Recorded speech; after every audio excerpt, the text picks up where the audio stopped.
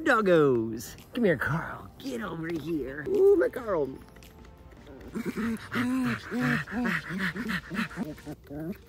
Hello everyone, spoiler alert, we are back from Colombia. Yes. It was a pretty good trip. We got to see, quite a bit of our goal species, so that was fun, but it wasn't as good as we were hoping. But we have tons of footage for you. We filmed so much, so those videos are just taking a while to edit and get out to you. But we have to tell you about this exciting news. It feels so good to be back in Florida, be back home with all the animals. Everyone did so good while we're gone. We have all the good pet sitters. And we're just excited to just adventure in Florida, just keep it simple, not going crazy long trip. Just keep it easy, keep it fun. I think you guys are gonna love it. So we have a really exciting surprise for you. While we're in Colombia, we got contacted by the state if we could take in this really cool animal. The owners didn't want it anymore, so their loss is my gain. And so we are super excited to get home at that point, and we can't wait to show it to you. It's a very rare species too. Ooh, are you loving the head scratches, girl? So the craziest part, we actually saw this species in Colombia. It was super cool, first time seeing them. And the same day we saw the species is when the state called us to ask if we wanted to take in this unwanted animal. So it was meant to be. It was wild coincidence. I couldn't even believe it. Oh, we gotta feed some snakes. We're doing the catch up on getting back. Let's get its head. We got it.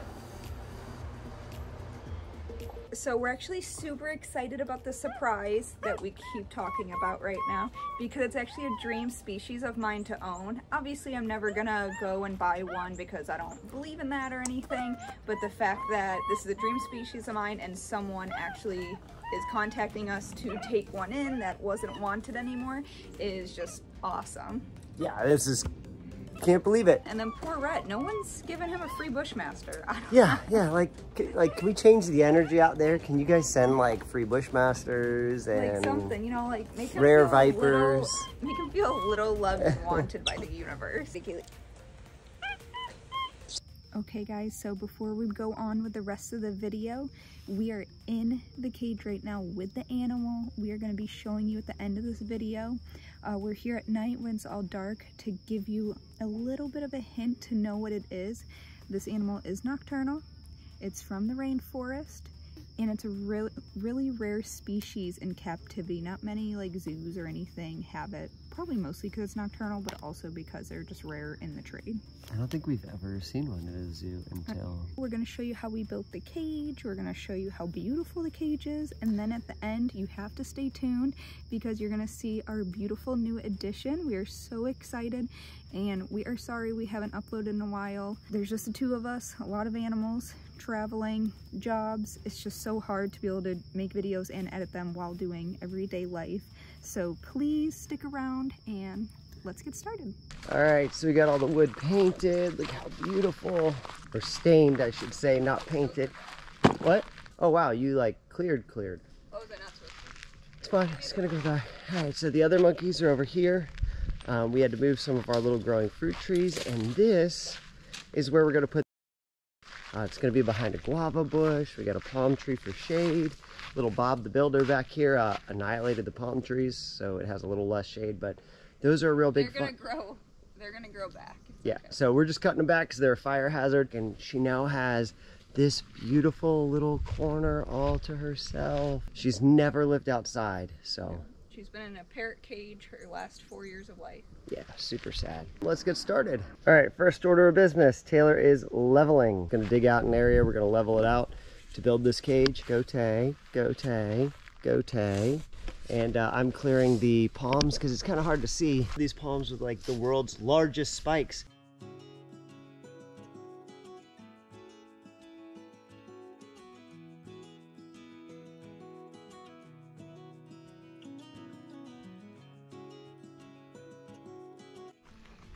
Oh no, what is it, Linda? You gonna protect everything? Ooh, Carl. Ven aquí, cucaracha.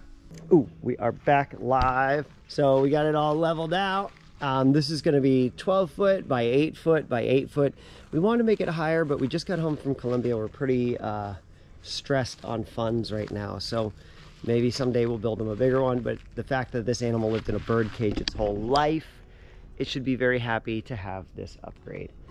I mean, this is a huge upgrade for Yeah. it, so we're trying. And we're gonna do the best what we have to make a pretty sweet, hopefully pretty sweet cage. I mean, we built that giant capuchin cage with the tools. Oh, I like watching her work. She's so strong. Look at her, all those muscles. Protecting. I've lost them all from Colombia. I know, we're still skinny from Colombia. Well, let's get to it.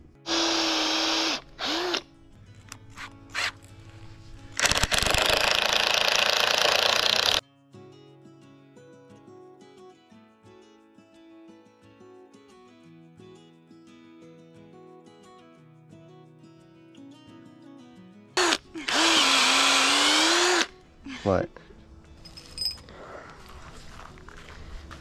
All right, hold it together. I am. Just hold it together. Okay, we know that's not true.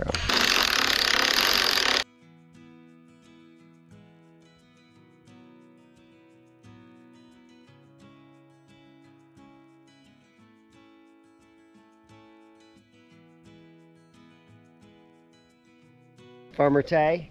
All right, guys, check out the progress. We've got a lot of the framework done. We're just gonna get the door framed out, a couple other things, and then we're gonna start screening it. And let's just watch it fall into place. Should be cool. Let's hurry up. Ooh, framing is done. Look how good it looks. Doors framed. Tay, what do you got there? Screen. Screen.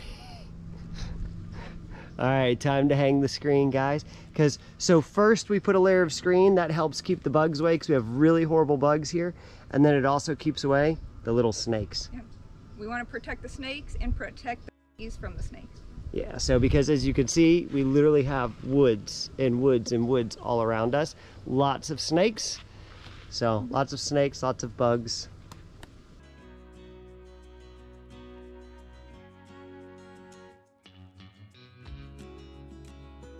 Oh, we can kind of see, We got the screen up, and now we're cutting the wire, and we're gonna hang the second layer. This wire is the legal wire, and the wire that keeps in. The others keep bugs and snakes. Wait, right. Okay, no.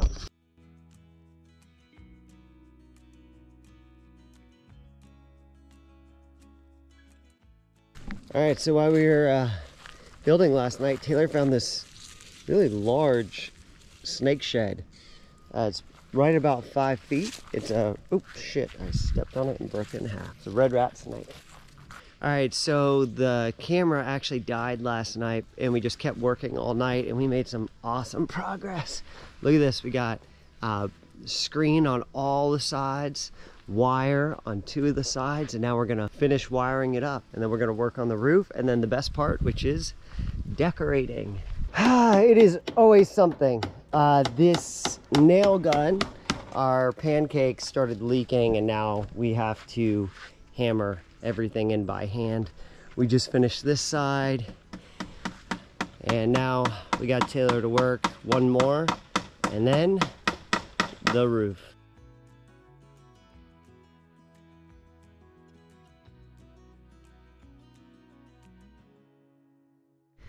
Okay, so we've been busting our butts after work to get this thing done. We've been staying up till like 11, our GoPro dies, and we just keep working. We just are trying not to, you know, waste time. We want to get Olivia out of her little cage into here. All right, so now we are on to my favoritist part, decorating. We still have like to do a door and everything, but let's just decorate because it's fun, and we're pretty much done on the inside of the cage. So let's get to the fun part, the girly part. She's gonna decorate, and then I'm gonna build the door, and then we're gonna do a tri-sherry. So there's gonna be a mini cage outside, so that if you're opening the main door or the animal tries to run out, you've got that door to catch it. So you go in the first stage, close it, then you open the next door. Legally you don't need that, but let's go see. We still got to screen the top, but let's show you what we got going on. Look how nice that is looking. Ooh, bananas. That corner will be our banana farm. Hey, I like making Taylor do heavy carrying stuff. Makes me feel womanly, feminine. Ooh, cocoa plums. Oh my gosh, it looks so barren. This is $100 of plants and it's already barren. Should I make it wider? This is wide enough, right? Yeah. It's that like really loose sand. Yeah. Farmer Tay, get over there. So we are gonna cut some branches to use for this cage. It works out really well. We needed to trim some of these lower hanging branches, and I think they'll go great in the cage. And they're non-toxic. Yeah, so that's like an important thing.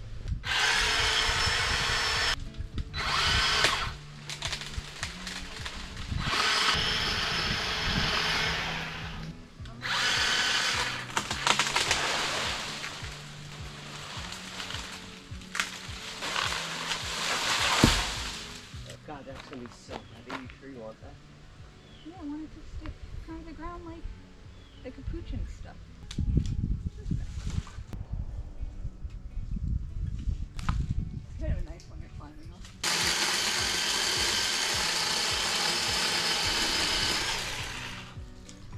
It's going. Be careful up there, babe. We're gonna let it go slow. Yeah.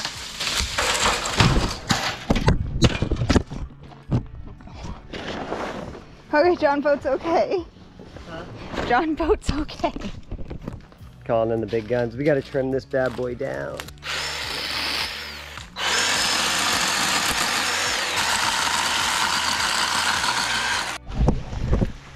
Come on. What's all that working out for if you can't carry a little? We haven't worked out in like 3 weeks. Nice. All right, teamwork, ready? We'll pull it back. All right, I'm gonna have to trim some branches. Can you hold it? Ready? Oh yeah, look, first branch up. Looks good.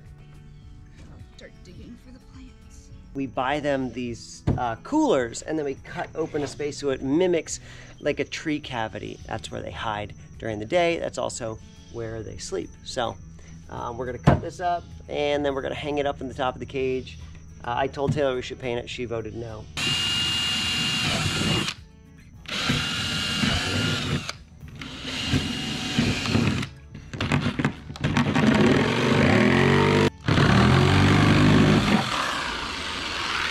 Okay, and now they've got a little cavity. I'll even it out and then cover up the foam, and we're good to go. Final steps are happening. We're doing the door. Look how beautiful that door is. It's gorgeous. It's gorgeous. So we finally finished, guys. Inside. The plants will fill out and look great in a while. So look, big sticks to climb on. Her little house. All right, let's get her in. It has been a lot of work to finish this with just the two of us. So this is the awesome little creature we got. This is Olivia. She is an owl monkey. She's nocturnal. Well, she's supposed to be, but in both of her other homes, they did not keep her nocturnal, so she's kind of adjusting to that. This is her quarantine cage to make sure, you know, everything's looking good. She's looking healthy. She's underweight, but otherwise doing well. So let's put her in a new house. And she has spent her whole life in a bird cage, pretty close to this size. Yeah. So this hasn't been like a very stressful week. It only took us a few days to build the cage. And now she gets to go into here. Look at those beautiful eyes. She's so beautiful.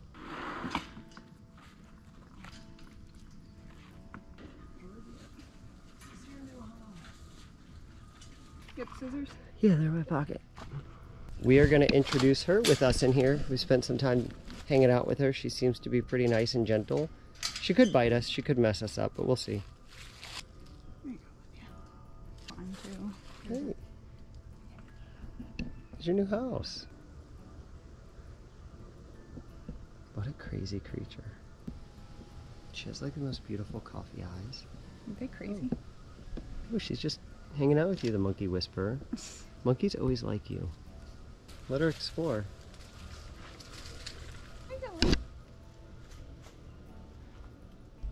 Doesn't know what to do. She's coming back to you. I can't believe she just like hops out of the cage and is like totally fine with you.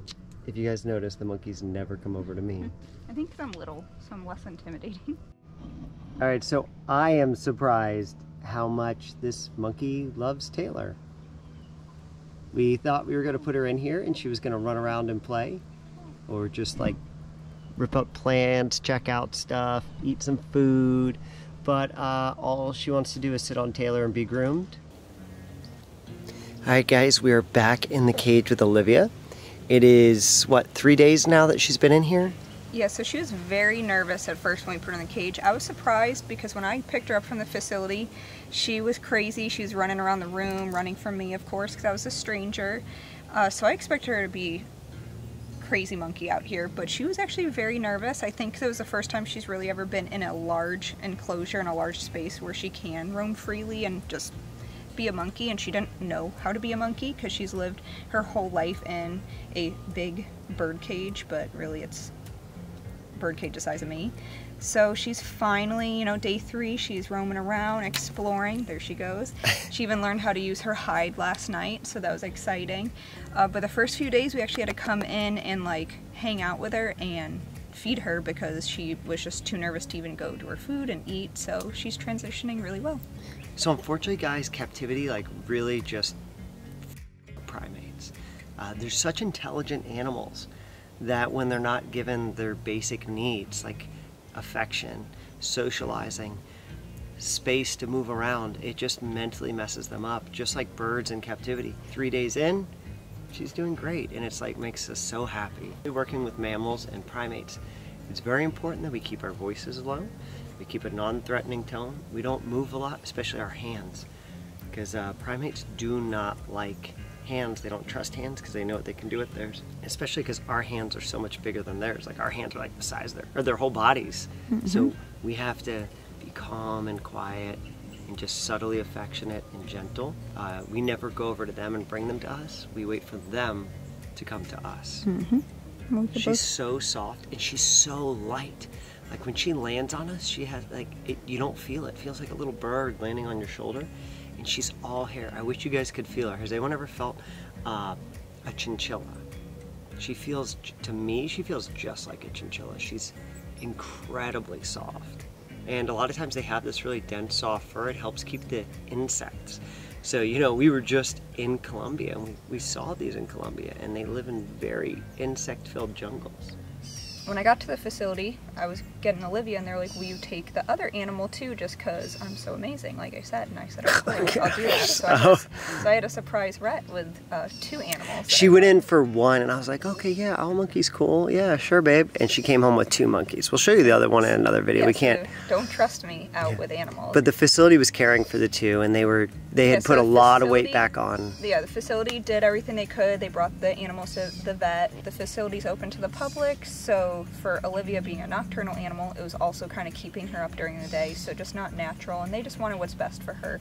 So I was contacted, of course, took her in, and her and the other animal have been doing great right away. I mean, they're in quarantine at our house, which we do when we get new animals, because you never know really what they're coming from. But basically, the original owners got rid of them, didn't want them anymore, and they are getting another animal, is what I heard, to dress up and be all cute and stuff for a few years. So that is the sad truth about primates, is they're super cute as babies. I mean, we see what happened with Tobie. Had him for 9 years till he turned aggressive on me, but we don't give up. We keep them. We just, you know, they're not cute little babies anymore. So owl monkeys are native to Central and South America. Did we end up seeing them in Panama? I don't think so, right? No, we only saw them in Colombia. They're super hard to find. There's really not much research done on wild ones because they're nocturnal, so it's very hard to find animals at night that are 30, 40, 50 feet up. Oh, the ones we saw were in the primary forest. Yeah. In the very tops, we could barely see them with the binoculars. They're the only nocturnal monkey, not primate, but monkey. They are called owl monkeys because you can see those big, beautiful owl-like eyes. Ooh, girl, stretch, girl. Ooh, yes. Give me that leg. And also night monkeys because they're obviously nocturnal. She's falling asleep. Do you love her? Yeah. I'm very happy we got her. It shows a lot of trust laying on your back, no defense mode or anything. You're so good with mammals. We got some bananas, apples, strawberries, papaya. We have a canned primate diet which has essentials, vitamins, and all of that. And then we got some insects. And then, because I want to put some weight on her, we did give her some protein pasta and Cheerios. Normally don't give primates like super sugary things or anything like that, but I do want to put a little bit of weight on her, and she is a little bit of a picky eater right now, so we'll give her what she wants. Okay everyone, so I hope you enjoyed the surprise and you're just as excited as we are. and we're just so happy that we can open our homes and yard for another animal and help out the unwanted. So hope you guys enjoyed, and I know it's out of order. We have the Columbia videos now. We're working on them. They're pretty cool. Yeah, you're gonna like what we found there. It was a nice trip. It wasn't as expected or as planned, but we're glad to be home. We always make it work. So, but we got lots of fun Florida adventures coming up, so don't forget to like, subscribe, and we'll see you next time. See you next time.